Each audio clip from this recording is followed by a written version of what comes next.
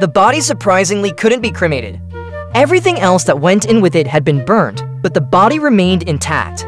His children were frightened, thinking it was a malfunction, and asked the staff to try again, but it failed once more. Them speculated if their father had an unfinished wish. The daughter-in-law recalled that a month ago, the father had praised a certain woman, and the son remembered that the father had asked him to help purchase a signed photograph of a lady. So they placed that photograph in the coffin, hoping it would bring peace to their father. However, the cremation still failed. The children then remembered that their father had mentioned a name repeatedly before his passing.